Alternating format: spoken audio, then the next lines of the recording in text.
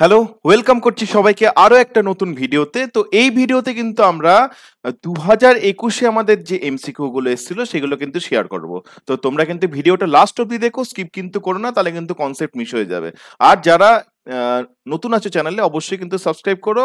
আর আমাদের কিন্তু 17, 18, 19, 20 এই 4খানা বছরের ভিডিও কিন্তু অলরেডি আপলোড হয়ে গেছে কনস্ট্রাকশন এন্ড ডিজাস্টার ম্যানেজমেন্টের। তো এখন অব্দি যারা ভিডিওগুলো দেখোনি, ডেসক্রিপশনে লিংক আছে, অবশ্যই কিন্তু সেই ভিডিওগুলো কিন্তু তোমরা গিয়ে চেক করো, দেখো এবং নিজের কনসেপ্ট বিল্ড আপ করো। তো যাই হোক, আমরা এই ভিডিওতে 2021-এর যে আমাদের যে সলিউশন গুলো আছে সেগুলো কিন্তু আমরা দেখে নিচ্ছি কি কি হয়েছিল এমসিকিউ সলিউশন।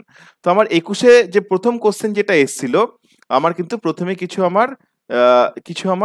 ট্রু ফলস কিন্তু ছিল 2021-এ।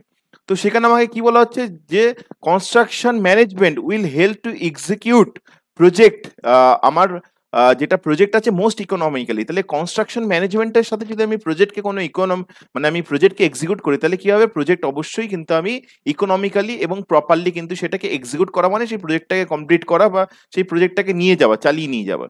তো তাহলে কিন্তু ম্যানেজমেন্ট কিন্তু প্রপার হবে, তাহলে অবশ্যই কিন্তু সেটা আমার ইকোনমি হলে। তো সেক্ষেত্রে আমার এটার যেটা হয়ে যাবে আমার কারেক্ট অপশন যেটা আমার আছে, so it will be true, it will be true. Okay, next আমার যেটা আছে, যেটা হচ্ছে আমার design stage is a stage of construction. তাহলে কনস্ট্রাকশন ফেজে কিন্তু ডিজাইন করা হয় না, এটা কিন্তু ডিজাইন ফেজ কিন্তু কনস্ট্রাকশন ফেজের স্টেজ যেটা আছে তার কিন্তু আগে।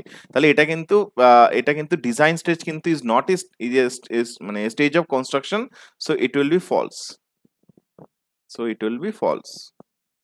ওকে, নেক্সট আমার যেটা আছে number 3, manager can not represent his organisation two outsider. তো সেক্ষেত্রে ম্যানেজার যে আছে সে কিন্তু অবশ্যই যারা আউটসাইডার আছে তাদেরকে কিন্তু নিজেকে রিপ্রেজেন্ট করতে পারে, that I am from this company or that, বা নিজের কোম্পানির ব্যাপারেও কিন্তু সে কিন্তু আউটসাইডারদের কিন্তু রিপ্রেজেন্ট করতে পারে বা বলতে পারে। তো সেক্ষেত্রে not, it is not correct, so it's will be false. তাহলে 3 নম্বরেরটা আমার কিন্তু কি হয়ে যাবে, ফলস হয়ে যাবে। ওকে, নেক্সট একটা যেটা দেখো 4 নম্বরে, এটা অলরেডি কিন্তু 2020-তে আমরা ডিসকাশন করেছিলাম, এখানেও কিন্তু রিক্যাপচুয়েশন হয়েছে। বলছে accidents cause increase of production in a construction site. তো কি বলেছিলাম, অ্যাক্সিডেন্ট হলে কনস্ট্রাকশন সাইটে নানা রকম সমস্যা হবে, পুলিশ হবে, কেস হবে, নানা রকম মানে একটা কাজের ওপর একটা তোমার স্টে অর্ডার আসবে, অনেক রকম সেখানে ইনভেস্টিগেশন হবে পুলিশের। তো সেক্ষেত্রে কি মানে মানে হলো কি করে অ্যাক্সিডেন্ট, নানা রকম অনেক ব্যাপার। তো সেক্ষেত্রে কিন্তু আমার কিন্তু সেই টাইমে পুরো প্রোডাকশন কিন্তু বন্ধ থাকবে, কেউ সাইটে এন্টার করতে পারবে না যতক্ষণ ইনভেস্টিগেশন চলবে। সো ইট উইল এফেক্ট বা ইট উইল ডিক্রিজ দ্য আমার মানে প্রোডাকশন সাইটে যে মানে কনস্ট্রাকশন হবে সেটা কিন্তু হবে, সো ইনক্রিজ কিন্তু হবে না, so it will be also false.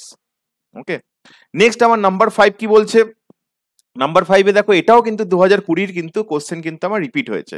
সেখানে বলছে যে goggles, safety shoes, helmet R personal protection equipment used in construction site. অবশ্যই আমি এর আগে কি বললাম যে তোমরা যে পিপি শুনেছো, ডিফারেন্ট যে যখন কোভিড হচ্ছিল তখন কিন্তু তোমরা এই পিপি টার্মটা শুনেছো, এটারই ফুল ফর্ম কিন্তু পার্সোনাল প্রোটেকশন ইকুইপমেন্ট বা প্রোটেক্টিভ ইকুইপমেন্ট যাই বলো।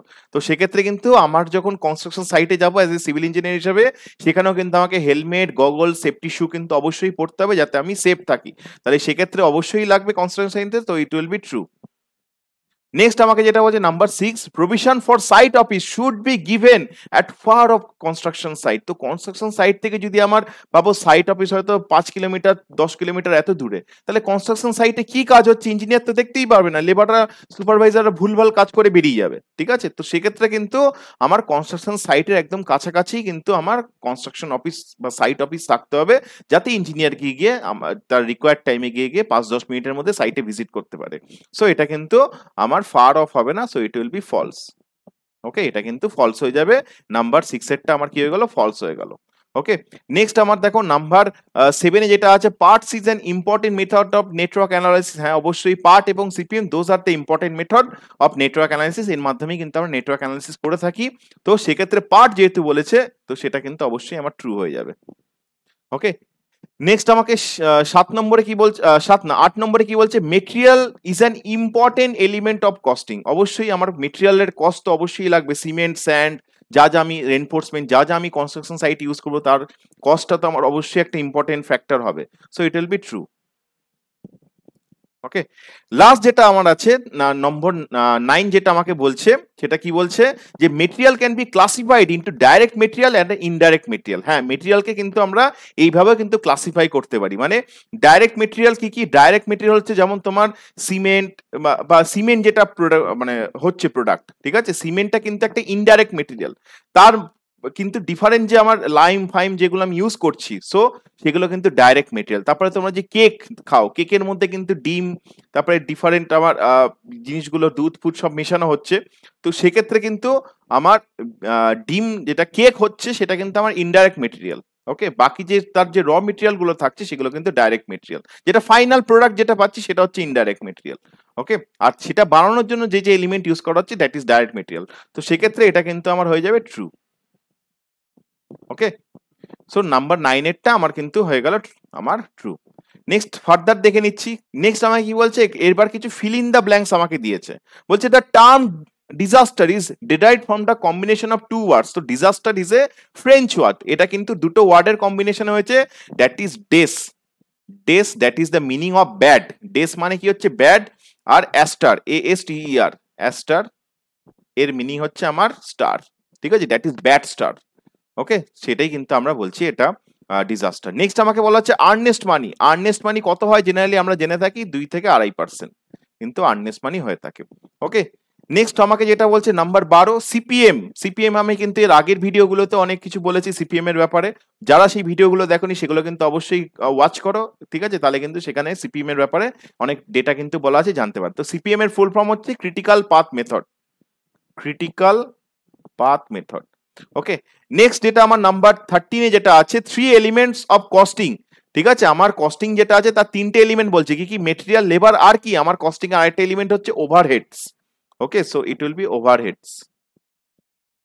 ওকে, ওভারহেডস মানে হচ্ছে তোমার প্রতি মাসে যেটা থাকবে।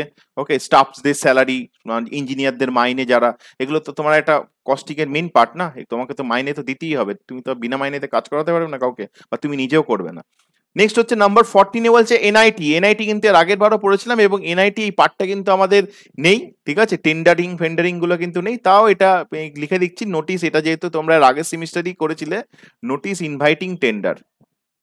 ওকে, নোটিশ ইনভাইটিং টেন্ডার, এনআইটি, যেটা তোমরা আগের সেমিস্টারে যেটা কন্ট্রাক্টস অ্যাকাউন্টসে যেটা ছিল সেখানে কিন্তু তোমরা এনআইটি শিখেছিলে। বিওটি, এটাও কিন্তু নিয়ে এর আগের সেমিস্টারে প্রচুর তোমাদের মধ্যে কনফিউশন ছিল, এটাও কিন্তু কন্ট্রাক্ট ম্যানেজমেন্টের পার্ট। কেউ কেউ আবার বলছিল বিওটি মানে বোর্ড অফ তোমার ট্রেড ইউনিট, কিন্তু সেটা তোমার ইলেকট্রিক্যাল বাড়িতে যেটা আমাদের ইউজ হয় ইউনিট, তার ইউনিট। সেটা বলছে না স্যার ম্যাট্রিক্স সেটা লেখা আছে এটাই ঠিক। ঠিক তো ঠিক, আমি কি করবো এখন? সেটার হচ্ছে full form build operate transfer, ঠিক আছে, এটা কিন্তু মনে রাখবে। এগুলো কিন্তু বেসিক সিভিল ইঞ্জিনিয়ারিং, এগুলো কিন্তু মনে রাখো, বিল্ড অপারেট ট্রান্সফার, বাট এগুলো কিন্তু নেই।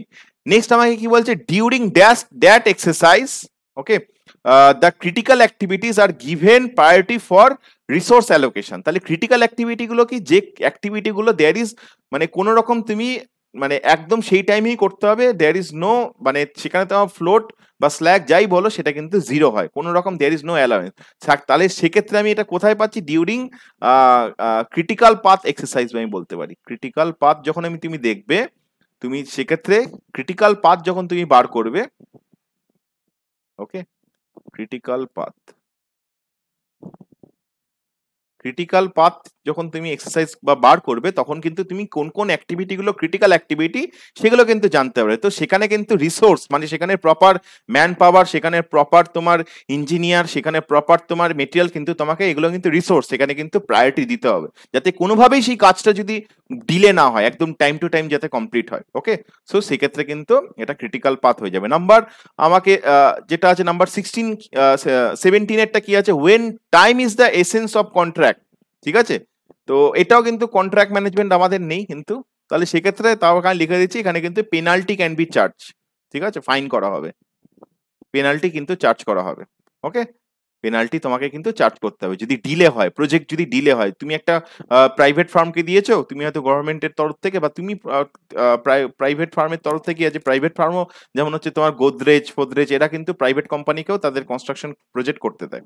তো তারা হয়তো টাইমলি প্রজেক্ট করলো না, তখন তুমি তাই কিন্তু পেনাল্টি করতে পারো, মানে ফাইন করতে পারো, যে না তুমি কেন আমাকে বলেছিলে যে 2020 জুন মাসের মধ্যে কমপ্লিট করে দেবে, এখনো দেখছো সে বলছে এখনো 2022 জুনে হয়ে যাবে, 2022 অক্টোবর লেগে যাবে। তো সেক্ষেত্রে কিন্তু পেনাল্টি করা যায়।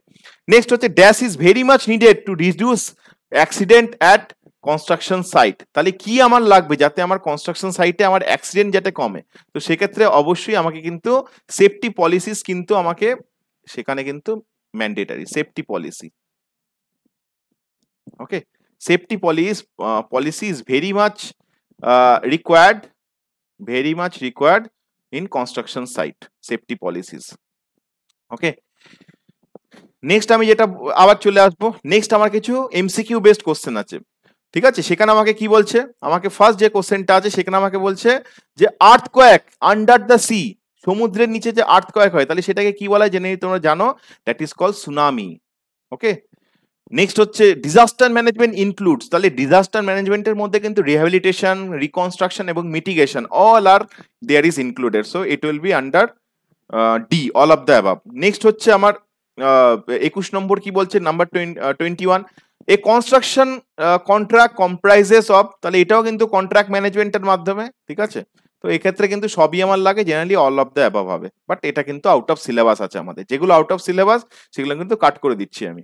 ওকে, লাস্ট যেটা আমাদের আছে, ঠিক আছে, সেখানে কি বলছে ডিজাস্টার ইজ ডিরাইভড ফ্রম, এখনই যেটা বললাম ডিজাস্টার, ঠিক আছে, ডেস এবং অ্যাস্টার এই দুটো টার্ম, ডেস মানে হচ্ছে তোমার ব্যাড বা ইভিল, বা অ্যাস্টার মানে হচ্ছে স্টার, কোনো খারাপ নক্ষত্র বলেন না, খুব খারাপ তারা, সেই জন্যই তো ডিজাস্টার, মানে তোমার ডিফারেন্ট যে সাইক্লোন ফ্লাইক্লোন সবার ঘর বাড়ি ভেঙে যাচ্ছে, so disasters come from, it's a French word, so option B will be the correct.